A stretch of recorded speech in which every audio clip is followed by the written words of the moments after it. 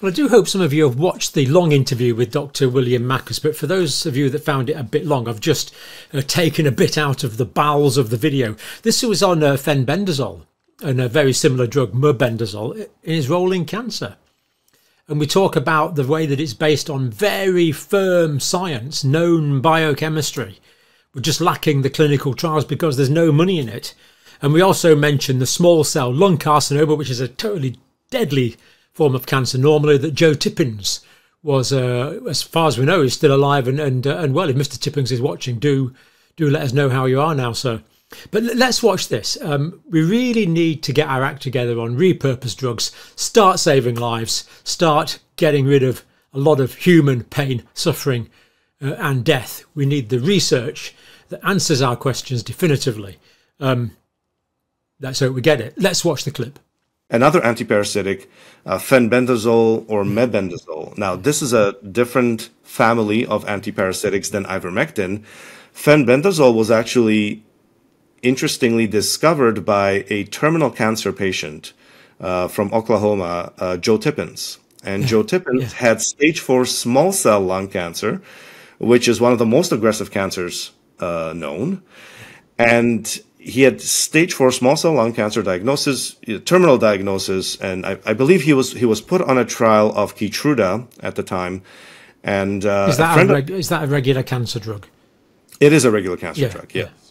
And sort of what they call an immune checkpoint inhibitor. Yeah. And so he was put on Keytruda, and he tells the story later on that everybody on that trial died. He was the only one who survived. And he tells the story of how he had a friend who was a veterinarian who said, look, there's this parasitic drug, this dog dewormer called fenbendazole. It's been accidentally found to have anti-cancer properties in mice. It's cheap. It's safe to take. Why don't you try it? And the story goes that, he tried this dog dewormer, dog medicine, I guess you could say. And he cured his stage 4 small cell lung cancer, which is completely unheard of. I think he was given a survival of less than 1%, sort of a 5-year survival of less than 1%. And he's still here to this day. 7 years later, he's cancer free with a stage 4 small cell cancer diagnosis. And so at the time, he would actually go on news shows and talk about his experience of trying fenbendazole, which was not FDA approved for use in humans, and how it cured or he believed that it cured his stage 4 cancer. And then, I look into that research, that body of research. See, again, there's a ton of preclinical research on fenbendazole, and there's now been cases published by Stanford University Medical Center of 3 patients who cured their stage 4 cancer with fenbendazole. And the Stanford group looked into it, analyzed it, monitored these patients. These patients had all failed 3 or 4 lines of chemotherapy. They were terminal. They took fenbendazole, and they are now cancer-free. And the Stanford group published this. Now, the Stanford group itself, they were not allowed, the researchers were not allowed to recommend that drug, fenbendazole, because it's not FDA approved. But they were at least, this is what I love about science, is that they saw something fascinating. They saw something that they thought other doctors and scientists should know about, and they published it. And they published this case series. You had actually talked about this. You had talked about this paper from 2021. This series of 3 people who had cured their cancer with fenbendazole. And so there is an FDA-approved version of fenbendazole called mebendazole. It's structurally almost identical. There's 1 atom difference between fenbendazole and mebendazole. Mebendazole has been approved by the FDA as an antiparasitic drug for use in children and adults. And so it has an incredible safety profile, very safe to use. And mebendazole actually has a dozen clinical trials in which it's being looked at as a cancer agent, as a repurposed drug for cancer. And so I think because of its status as an FDA-approved drug, there was much more willingness in the oncology community to do trials with it. And so there are trials in adults looking at colon cancer and various prostate cancer, and there's also trials in children looking at brain cancers with mebendazole. And again, this is an antiparasitic drug that has a dozen mechanisms of action. One of the fascinating mechanisms of action in cancer is that it blocks glucose transporters on cancer cells. And so it sort of starves the cancer cell from being able to use glucose as a fuel source. Specifically in cancer cells and not on normal cells. Yeah, exactly. Glucose transporting in cancer cell. That's amazing. So there must be something biochemically different about the glucose transporter in cancer cells compared to ordinary cells that it's able to specifically target. Exactly. And what's fascinating about these repurposed drugs is they are very specific to cancer cells. They are able to somehow identify a cancer cell from a normal cell. And this has been studied in ivermectin as well. Is ivermectin is actually able to identify lymphoma cells and act on them. And it's able to also identify normal cells, and it doesn't have that same effect on the normal cells. It's what we call a magic bullet. It is absolutely fascinating. Yeah. And I encourage anyone look into the preclinical research. It is absolutely fascinating. And the mechanisms that we're talking about here, that you're talking about, are based on known biochemical pathways. This is not something new. This is understood biochemistry, and these drugs interfere in a particular biochemical mechanism in a known biochemical way. This is not speculation. I mean, biochemistry is basically a hard science. I mean, medicine's a bit soft around the edges, but biochemistry is a hard science. It's bench chemistry, and you can't really argue with that. And the fact that it's got multiple mechanisms of action on multiple biochemical pathways, and that's true for ivermectin and the mebendazole-fenbendazole group. It's just absolutely incredible that these natural molecules seem to have these multiple modalities of action, and yet we're staring the gift horse in the mouth. Exactly, and the research is very, very solid. The research on the mechanisms, the preclinical research, is very solid. This is not one or two papers. This has been, replicated. This is hundreds of papers for these antiparasitic drugs. So this is not, this is not a conspiracy theory. This is not fringe medicine. This is hard science. It's as hard as it gets. Absolutely. This is hard science, and I love, I'm always fascinated by preclinical research because that is what we stand on. That is what the rest of medicine stands on is the preclinical research. That's what we rely on as physicians. And that's what gives us the plausible mechanisms of action, because if you can't give a plausible mechanism of action, well, you're not fulfilling an essential Bradford Hill criteria apart from anything else. But if you can say, well, this is the way it's working, then that's what takes you into science away from mumbo jumbo. Because Absolutely. we've got existing science, and this pharmacodynamic effect, the way this drug is working, is dovetailing with what we already know, with multiple points of consistency with what is already known. Exactly, and so I found myself in a situation where I was writing articles on Substack. I was writing articles about turbo cancer, potential mechanisms. We talked about this brand new pathophysiology of turbo cancers, and so.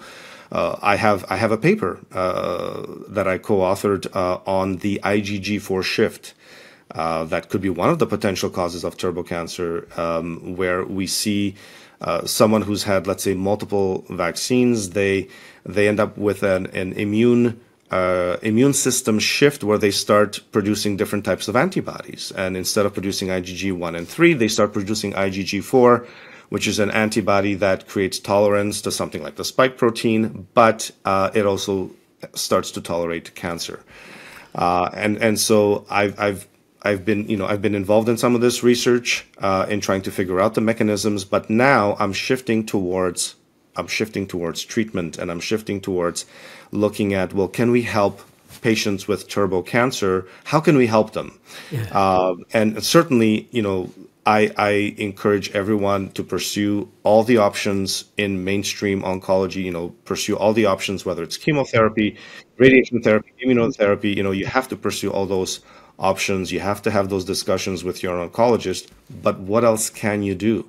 What if you're out of options? What other options are there? And I think this area of repurposed drugs, is something that we can try as clinicians, something that we can look into, advise patients on. And a lot of patients themselves are, they look at some of these repurposed drugs, and they start taking them. They start taking them themselves. So as I was writing about ivermectin and fenbendazole and mebendazole in cancer, I had patients who actually started taking them, and then they would come back to me 6 months later and say, Dr. Makis, I read your articles and I took these on my own. There was no patient-doctor relationship or anything like that. They took them on their own, and they come back to me and they say, my cancers are shrinking. My oncologist is shocked. My oncologist told me I shouldn't be alive anymore, and yet I'm here. My cancer's stable. And so I kept getting story after story. And one or two stories you say, that's fantastic. I'm really happy for you. That's really terrific. But when you get a dozen or 24 stories like that, and that's what happened to me, is I started having so many patients coming back to me that I thought, there's something here where I could actually be helping patients with. I could be helping them with ivermectin. I could tell them about the potential side effects. I could guide them in dosing, for example. How do you dose these things, right? How do you find the appropriate dose for the appropriate condition? And so this is what I've been working on for the last 2 years. I did start a cancer clinic or sort of a cancer coaching or health coaching program with repurposed drugs, where I have cancer clients that come to me. We discuss the research, we look at the research, and we talk about repurposed drugs and what repurposed drugs they might use and want to try themselves. And so this is where I've been trying to go from just identifying the problem, saying, look, we've got this explosion of cancers, these turbo cancers, aggressive cancers, to actually helping patients and give them some options that they can use. And I've had some fascinating results. I've had a number of stage 4 pancreatic cancer patients who've been now declared cancer-free, cholangiocarcinoma patients, ovarian cancer patients whose tumors are shrinking, even though they failed multiple lines of chemotherapy. And these are cancers that were absolute death sentences. Exactly.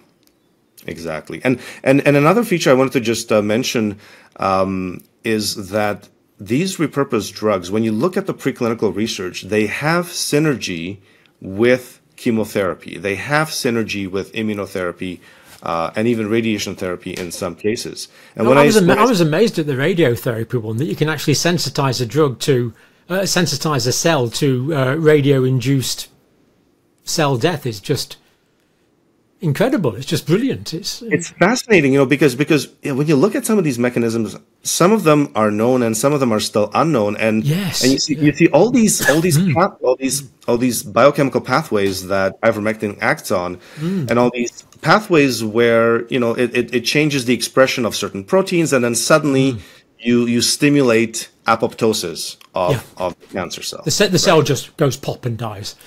Exactly, the programmed cell death. And so a lot of these pathways that ivermectin, fenbendazole, mebendazole act on are pro-apoptotic pathways, where you're bringing that cancer cell towards this programmed cell death. And you're also, this idea of being able to remove drug resistance, a cancer cell that has developed drug resistance, to me is absolutely fascinating. Yeah, how can you possibly reverse that? It's wonderful, but it's biochemistry well beyond my level of understanding, that's for sure. It really is. It's pure biochemistry, and it's sometimes even I have a hard time understanding some of these pathways, but I certainly do. Yeah. But it really, the fact that it can affect expression of certain proteins and so Amazing. on, it's incredible. Yeah. And so I think repurposed drugs. I think there's a big future in repurposed drugs, and I think repurposed drugs can give patients hope in situations that are very dire and in the past would be considered hopeless. We're dealing with drugs that are very safe, very limited side effect profile, can nearly always be given with all the regular, what you might call standard cancer treatments. Exactly. And for people who've exhausted the standard cancer treatments, stage 4 pancreatic cancer, for example, why not? Why not try something that's not going to do you any harm? You know, if you want to change the brand of whiskey that you drink in the last days of your life, then fine, try it. You know, but something like this that is potentially can potentially improve the condition is just incredible. And I am optimistic again in the States that the right to try is going to be reintroduced. That people who are terminal can basically try whatever they want, and I agree with that. One of the things I always used to teach my students was in acute care, sometimes patients are going to die, and you always have to be in a position where you can walk into the relatives, you can tell them about this tragic death, and you can say, we tried absolutely everything at our disposal. Now, that's not always true, tragically, but we should always work to that situation. We tried absolutely everything we've got in 2025, nothing else we could have done. And so many people are dying now, and that cannot be said. You're absolutely right. I'm trying not to get cross now, but it's just not acceptable.